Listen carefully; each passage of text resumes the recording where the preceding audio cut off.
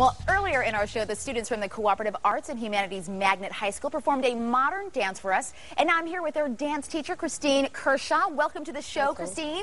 Great to have you. Great to be here. Thank you. Tell us a little bit about this particular program, if you can. Well, in this program, we have co-op, an awesome dance program. We have at least 25 to 30 girls in the junior, senior class, and we have at least 20 in our sophomore, freshman class, and the program is really growing.